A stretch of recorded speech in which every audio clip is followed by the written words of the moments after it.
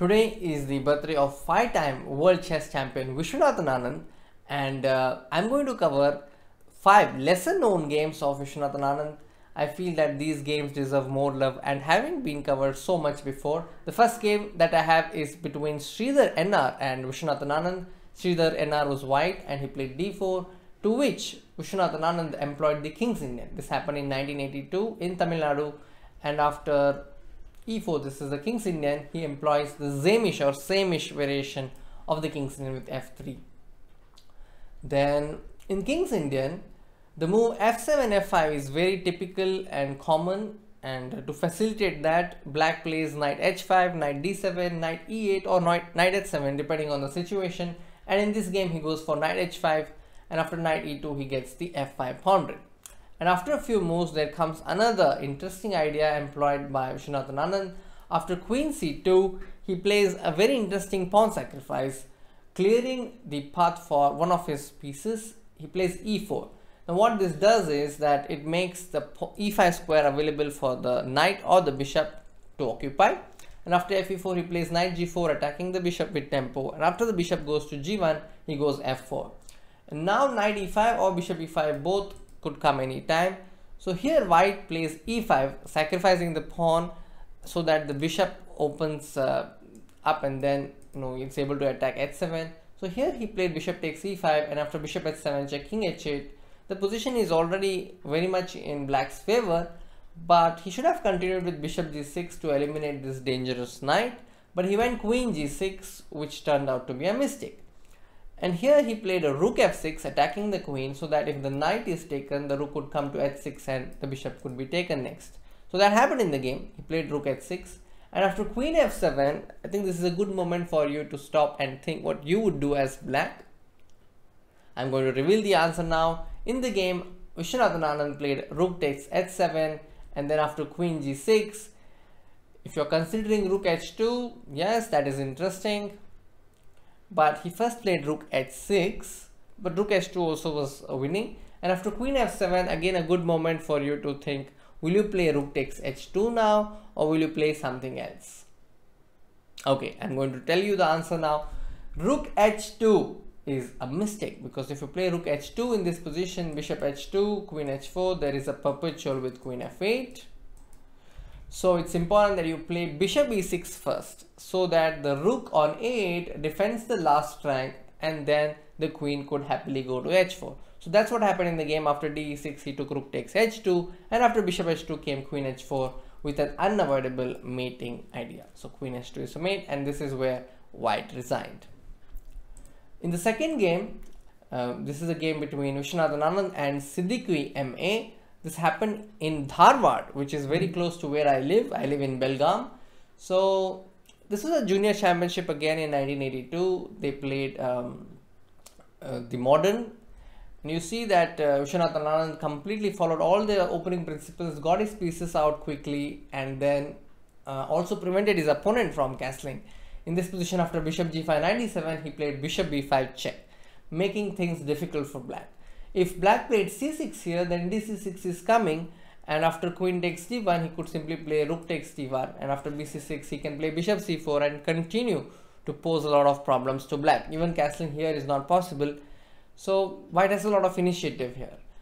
But after bishop b5 check, he played king f8, and now Viswanathan Anand simply castled, and then you know that the rook is watching the king already. And then h6 happened, and after bishop h4, he played king g8. Now this line is okay, but what about this pin? So to take advantage of this pin, here Anand sacrificed a pawn, very similar to what he did in the previous game with e4. He played d6 so that the d5 square is available to the knight. And after c takes d6, he goes knight d5, intending to go knight takes e7.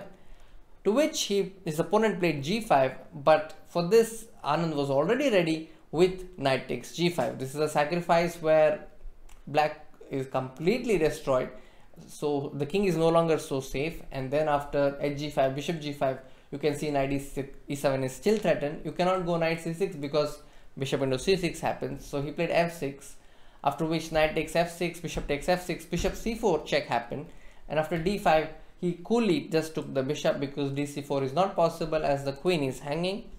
And then after queen e8, he played bishop takes d5 check, knight d5, queen d5, king g7.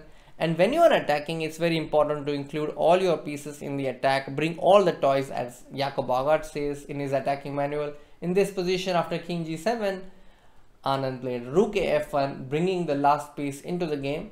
And then there is nobody to save this king. After knight d7, rook f7 check happened, and then bishop e7. So that the queen is completely pushed away from the defense, and queen e6 is the threat. And after knight f8, rook 1 f6 check happened, and then after king g5 there was a mate. Bishop f5 is met by a direct mate with queen takes f5, and if king g4 there is rook f4 checkmate. So that was the second game. Let's move on to the third game. The third game was a game between Anand and SP Shah. This happened in Sub-Junior Championship in 1983. And here he played against a Naidov, and this was the bishop g5 line. I'm going to quickly come to the critical position after bishop b5 and give you a chance to see what you would do as white. So after bishop b5, he played bishop takes b5 check. Note that queen b5 is not possible because of the mate on e7. And in this position, if you play knight g7 check, the king is going to d7. So based on these points, he came up with a nice combination with bishop b5, a b5. And since this queen is protecting the e7 square, he played c3, asking the queen where it wants to go. The queen cannot come to c4 because of the mate, and queen has to remain on this diagonal, so queen c5 makes sense. But this doesn't stop Anand from winning. He plays rook takes d5, and here queen d5 is met by queen e7 mate, and queen c7 is met by knight g7 mate, and that's game over. So here his opponent resigned. So a very nice shot. With that, let's quickly move on to the next game. This is a game between Viswanathan Anand and none other than Victor Korchnoi as black, and Korchnoi employed the French defense, and there comes a point where everything seems very normal, and here of course queen d4 is not possible because of bishop h7 check. So here he plays c5, and after dc5 he plays queen c7. Now what will you do as white? This is an important moment. I'll give you some options. Do you want to play c6 to attack the bishop? Do you want to play rook h e1 to protect this knight? Do you want to retreat this knight back to f3 or to c4? Or do you want to play something else? Now if you're considering c6, well done. That's one of the good moves in the position, because after bishop c6 you can go rook h e1. But if you're considering knight f3, that's not the best move. The best move here is rook h e1, and don't worry about the pawn on g2. Now after rook h e1, black played bishop g2.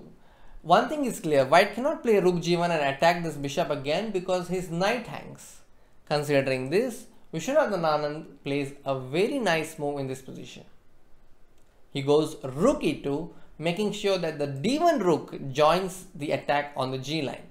So this bishop into g2 is now working in white's favor, because after that it is white who will operate on the g line. And after rook e2, king h8, rook g1, the bishop has to move. You can see from here onwards white keeps threatening black consistently. After bishop d5 he plays queen f4. Idea is knight g6 check, and the queen hangs. So queen takes c5 happened, and now he makes another quiet move with stunning effect. He plays rook e3. The idea is very simple. He just wants to double, and there is no defense against this powerful threat. Believe it or not, in this position Korchnoi resigned.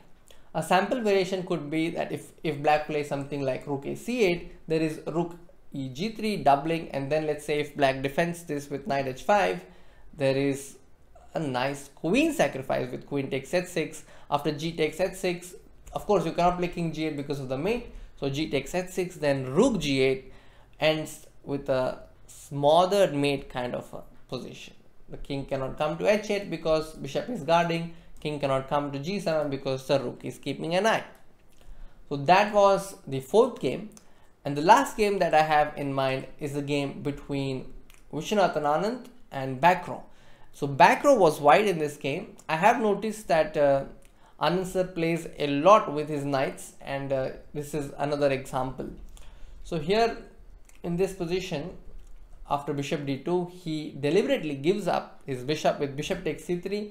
Even with the white side, you can see that he's played a lot of Rosolimo games. Even there, you could observe this pattern. And after bc3, he plays bishop a6. c4 is not so easily possible because the d2 hangs, so he plays rook fd1, intending to go c4, and then he plays queen c5. Now e4 followed, knight b6, bishop e3, queen h5, and this was the moment in which white made a mistake. He could have played something like h3 to keep the balance, or something like rook a b1, but he played a rook d6, giving a chance to black. Anand sir played knight c4. The bishop is attacked, the rook is attacked. Now queen d1 had to be played, but he played rook takes c6, and the tactical sequence that follows from here is a very nice one. Consider calculating. I'm now going to reveal the move. He played knight takes e3. If you go f takes e3 in this position, then the position is already quite bad, and it's a second rank is completely open, which means a move like rook a d8 is also possible. But after knight takes e3, back row played rook takes a6, and this happened in 2001, by the way. After rook takes a6, he played rook a b8, attacking the queen. Now this queen cannot come to a3 because of the fork. The queen cannot come to these squares, it's already controlled. So the move that comes to mind is queen a4, which is what happened in the game. And then comes another threatening move. The 7th rank is considered as the heaven for the rooks, and so goes the rook to b2. The point being that fe3 is not possible because of queen e2 attacking the bishop on g2. And it's not just that, queen f2 is also threatened. If the bishop moves, there is queen f2 followed by queen h2 mate. So that means fe3 is not possible. And black is also threatening to go queen e2 anyway. So if you make a move like, let's say, bishop h1, there is queen e2 coming, and there is nothing you can do about queen f2. So in this position, back row decided to prevent queen e2 altogether with rook e1. What will you do as black? The computers give this as mate in 6, but if you find the winning move, that's enough.